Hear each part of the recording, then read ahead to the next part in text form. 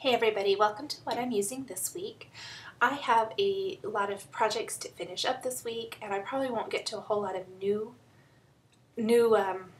projects or assignments or anything this week. So I'm just going to share some new things I've gotten in the mail, new products that I've ordered that I'm anxious to use and I'm hoping I get to this week and maybe next. Next week, I will not be having a what I'm using this week. I'm going to have a full week of tutorials showing things that have been requested by my blog readers. So I better get started. The first thing I want to share is this metallic Stays-On ink from Sukaneko. I got the platinum and the copper, and I just think these are really cool. I first saw them in use on Jennifer McGuire's blog, and I wanted to try them out for myself, and Two Peas in a Bucket got them in stock, so I ordered them. The copper ink I picked up specifically to use with this next product that I want to share with you, which is the Hero Arts Real Leaves clear stamps. And I just thought the leaves would look amazing stamped with that copper ink, and then add some distress ink around them or other stamping or whatever. My other stamp pick this week that I believe I'll get a ton of use out of is this awesome Fabulous Flourish stamp from Hero Arts. And I know it came in their holiday Christmas catalog and collection, but there's really nothing about this stamp that screams holiday specifically. I mean, it would be great with all your holiday projects and things, but I just think the shape of this flourish and everything is going to be perfect for so many projects. The next thing I want to share is not a new product at all. In fact, I got it on clearance over at Two Peas in a Bucket. It's these school die-cut journaling pad from Art Warehouse, and I really had no idea what size it was when I ordered it.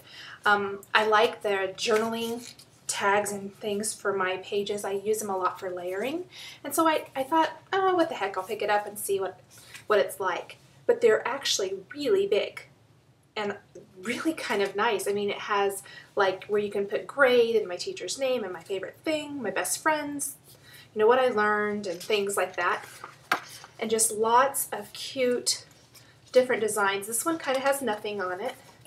Then again, this one has a lot of that same information that I read on that first one, but just a different color and a different shape. And yet another one has a cute little tab on the bottom that says highlights. Just several more. And I mean, this could fill a school album for one of your children or several of your children. I just was looking at this and thought, wow, you really get a lot. And like I said, the big size is perfect. So anyway, I did get this, and because I've been thinking a lot lately about how I need to get caught up on my kids' school albums, I've kind of let that go. So I picked this up, and I think that'll be a nice addition for their school books. Let's see. The next thing I want to share is I had shared, I believe maybe last week, that the new jelly bean soup was in at Two Peas, and that I was going to be ordering it, and I got it in, and I thought I would share maybe a few of my favorite papers here. Some of these are kind of school-ish themed, I would call them, although they wouldn't have to be for school. This one here has a whole bunch of like math equations and things on it. I think that's fun. Cup of Equations, it's called. This one has little test tubes, which would be even cute if you did like science experiments and things. Then on the back, I really like it. It's kind of a graph looking paper. A lot of really nice basic designs. Just a nice brown with white design, but on the back, notebook type paper. So a lot of things you can get a lot of use out of. Again with that, I think this is from the same collection. Let me look here. Yep, Atomic Soup is this collection. Kind of has like the the elements. It says this is stirred elements. On the back it has another graph paper, but this one's yellow, which is a nice mix-up. So those are some more fun, could even be used with those school tags that I showed before from Art Warehouse.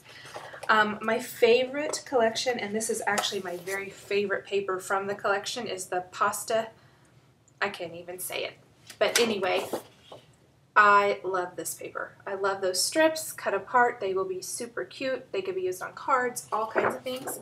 On the back, a really nice white with blue polka dot. Then this nice orange that coordinates with it with kind of a damask print. Red houndstooth.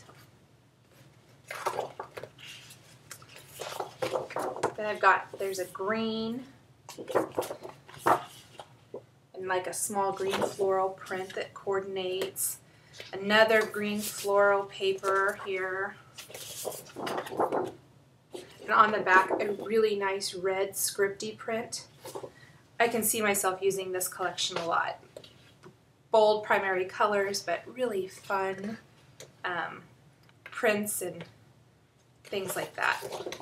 A really nice blue, kind of blue on blue floral, a nice stripe.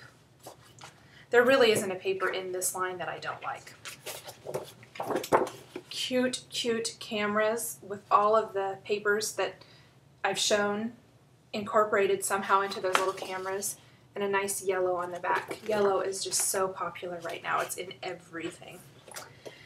And then to I haven't got a lot of Halloween cutesy stuff this year, but I did go ahead and pick up some of their Monster Stew line. Here are the cutaway strips.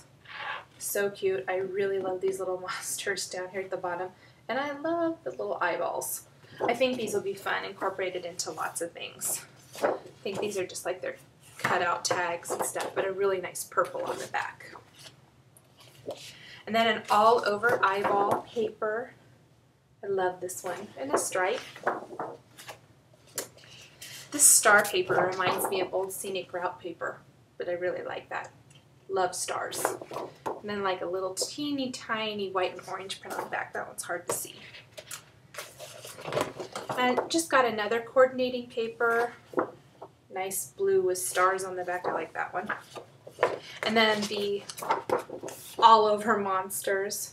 I think those are cute. They remind me of the Hero Arts monster stamp set. And a nice graph paper on the back. And then to coordinate with all of those collections, I did pick up their journaling sprouts. You see a little bit better the designs there on the back. Just a nice assortment of these. I like, again, these are great for like tucking underneath paper strips and layering and things like that, adding dates or initials. So always like little things like that. I don't always pick up a bunch of those because I don't need a ton, but these were really cute, so I went ahead and got those.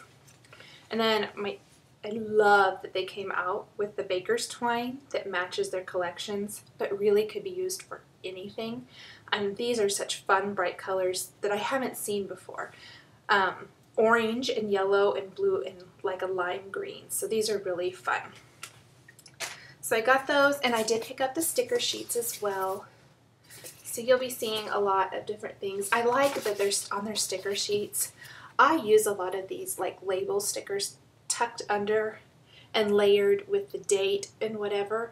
And cute little, they already have like the date or location, all kinds of fun things like that, and some really nice borders. They always have a nice scallop and some nice just strips, cute little short strips down here at the bottom, little sticker buttons, so all kinds of fun things. So that is all that I have to share for you this week. And again, there won't be what I'm using this week next week, but there will be one the following week. But stay tuned for lots of how-to videos all next week. Thanks for watching.